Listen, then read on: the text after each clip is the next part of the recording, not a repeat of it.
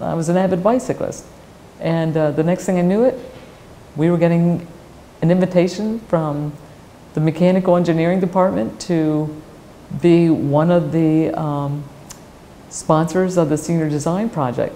And as a result, 4 of the students here, who are absolutely amazing, along with the staff, are designing a bike that someone like me would be able to use, and with head movement.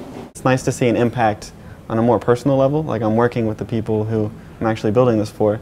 It's a great experience, different things that I'm learning about different components and things about bikes and things about design and testing that I never really had before. It's nice to do something for a cause. So a lot of different projects are for companies, the big companies and things like that, but we're for a cause that's actually going to help people get rehabilitated and things like that. So I think that's pretty exciting. They're very robust design projects, right? So it's challenging. There's a lot of meat to the problem, but it's focused on a real human need. So that adds an additional element. I think students today really crave that. They want to design something that's going to benefit the world.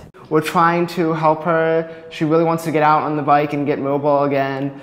So what we're trying to do is we're trying to figure out a way that she can get back on the bike, and we're saying, yes, you can go back out on the bike. Yes, you can go back out on the trails. Yes, you can. You can do whatever you want. There are no limitations.